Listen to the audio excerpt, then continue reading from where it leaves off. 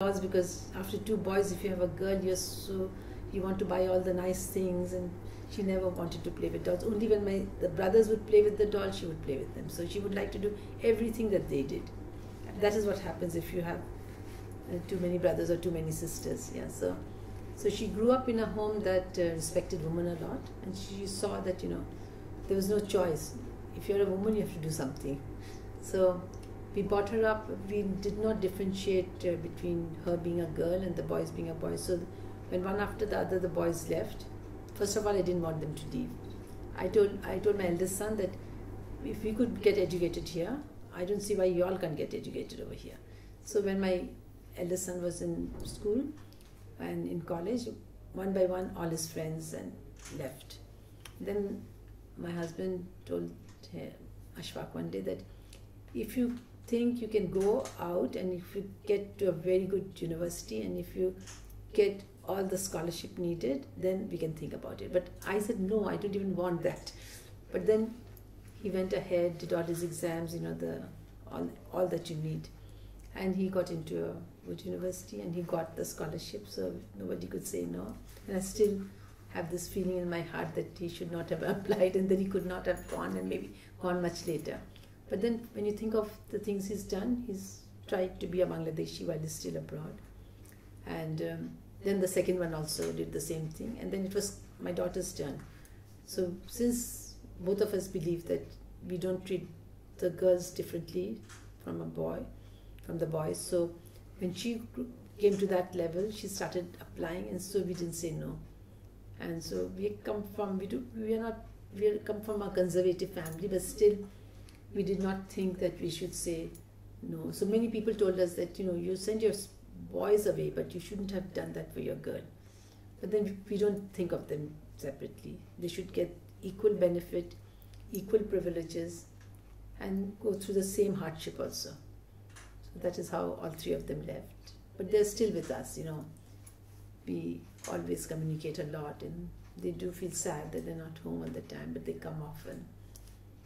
But it was, when you ask how we treated her differently, I think for her it was very important to understand that it is difficult being a girl, but you can overcome all the hurdles.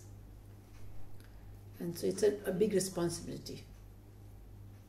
So that if a girl at work comes and tells me I cannot do it, I have a small baby, I said, you will regret it later on. You can take leave, try to manage everything. Like one girl, she's got a small baby and the child's not growing well, so she said, I don't think I can do my PhD. I said, go, take 2 months off, put yourself together, put the baby together, and then try to come back, because then you will always regret. And you know how we see many people so frustrated in life, and that's how frustration comes from. You start blaming yourself in the end. If you can't blame someone else, you know in your heart that if you had been stronger, you could have been. Then you did the extra push that you can do it.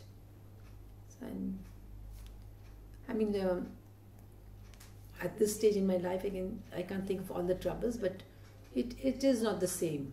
It is not the same if you're not working in this kind of a job, because for a research job, you don't switch off.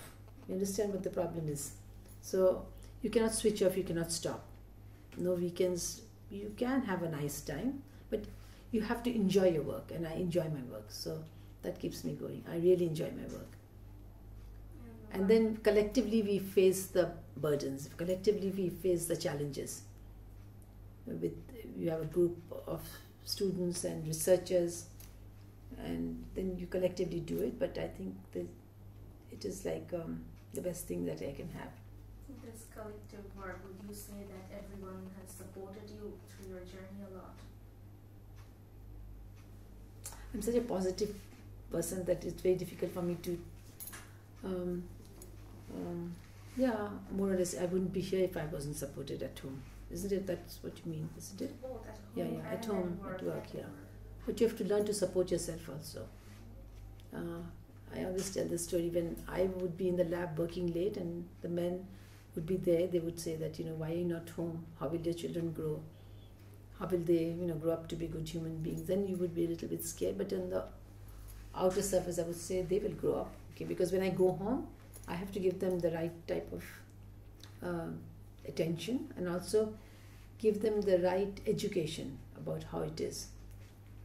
So, like, if you are not cooking and if you have someone to cook for you, the food won't be the same. So they knew that if we didn't have that food, we would be eating raw food. So it's kacha khabe, so they don't complain. It has been good for them. They've been in so many places in the world. They haven't liked the food, but they've eaten it. But it's not always easy. If you have 3 children and they're growing up, you have relatives, you live in a society which has so many kinds of things going on all the time. Our society is very good. Our extended family is very good, but it also occupies a lot of time. So then this kind of a workplace is very good for you. You're switched off from everything for so many hours a day. So I always say, when I enter into icddr and I leave at night, I can concentrate a lot in my work. And that is very important. The environment is very important. So if you have challenges, of course I've had challenges. My children have been sick. The school reports, you've always worried. I cannot go so often to schools or to colleges to see what they're doing. So there's always a challenge. And they've all been growing up together. They've gone through the teenagers together. So you do worry. And in the end, it has been all right. We've all survived.